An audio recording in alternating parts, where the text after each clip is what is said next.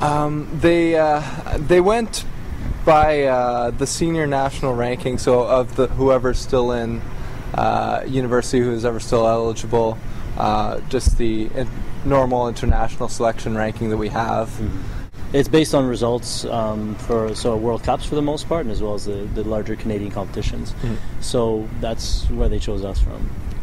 For me, I've done World Championships at cadet, so under 17, under 20, and I've been to numerous World Cups and Pan Am Championships. I've done 2 Junior World Championships as well as 1 Senior World Championships, Commonwealth Championships, and 2 University Games now, as well as probably like 6 seasons of World Cups. Well, as far as fencing is concerned, right, it's a combat sport, so it's fairly important for us to do a lot of sparring, and since we train at the same club, we do a lot of training together. There's always the individual stuff, whatever strength training you do, or cardio, or in our case, individual lessons. I know John's taking lessons from a different coach than I am. And with Kier, we worked with him during the year, but he's off in Kingston now for the summer, so he's taking lessons from his original coach there and working with the people there.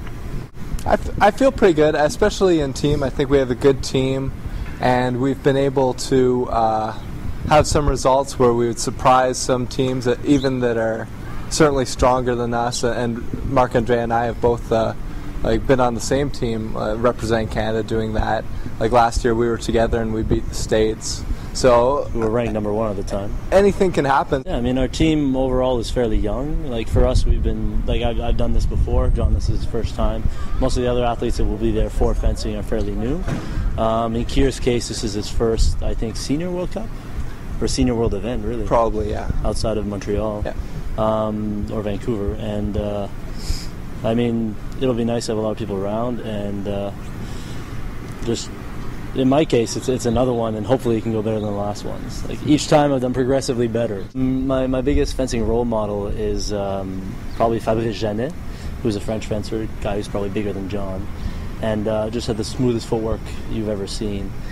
And the way he moves and the way he fences is really what I would aspire to fence like one day.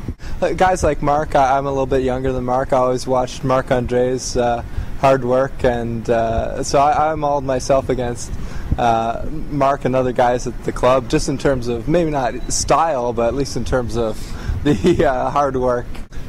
I think it's just business as usual for me in the next year or so. I just want to work on my technique and become physically stronger, mentally stronger, and worry about whatever comes, Olympics, World Championships after that. But I'm not going to change too much, I don't think.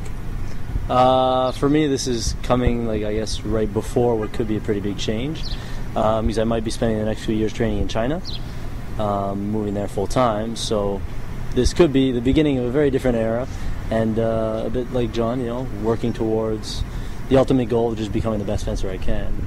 It's an amazing feeling, being able to go to the opening ceremonies and wave your flag and cheer with hundreds of other Canadian athletes that are around. It's just it's an awe-inspiring experience.